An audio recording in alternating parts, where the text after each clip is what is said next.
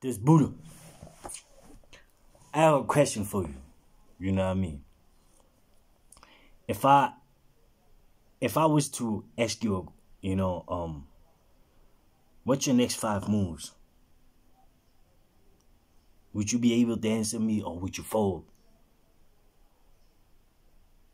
Now, don't rush and be like, yeah, I want to do this.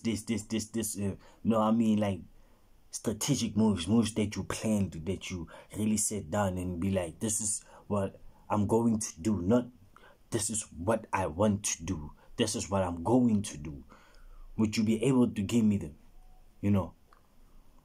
I mean, most people start a business and not even know how to.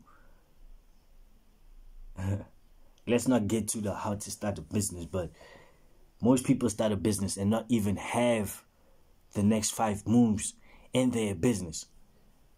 I won't lie. I'm guilty of that too, I'm really guilty of that too. I started my business and I didn't have the next 5 moves. I only had the move of starting the business and I'll figure it out. And that don't work, yeah. It really doesn't. Like, just to be real on it, like, it really doesn't. There's a whole lot of mistakes that you make, unnecessary mistakes that you make, like really unnecessary mistakes that you make within your business. And you see it, mopogoto, you know what I mean? Yeah, you see it with the money that you lose because of the mistakes that you make. You're like, I'm losing a whole lot of money on this, And most people close their businesses. I'm not guilty of that. I'll never close my business. So I wish I had, I wish I had read the book by PBD, Pat David, Your Next 5 Moves, Master the Art of Business Strategy. I recommend that book. It's an interesting read.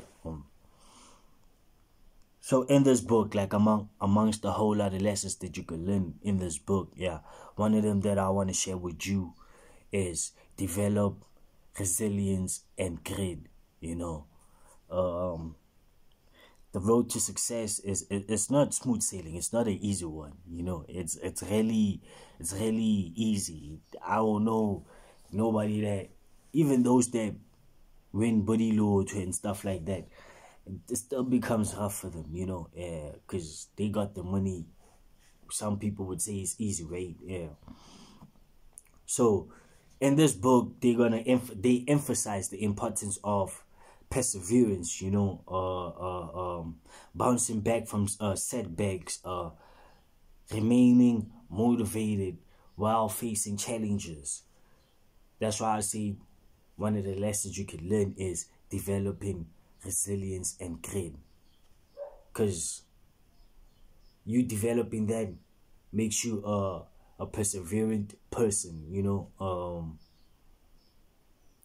It's way easier for you to bounce back from setbacks, to bounce back from failures. You always fail forward, you don't fail backwards. And motivation, yeah, most people just wanna, they say motivation is the reason why we start things, you know what I mean? But purpose is the reason why, yeah, we keep on going. Or I don't know, like, I don't guys, but I feel like motivation comes from you. Motivation is like passion. It comes from self-mastery. Yeah, on this journey, the more you get accolades, the more you remain motivated there.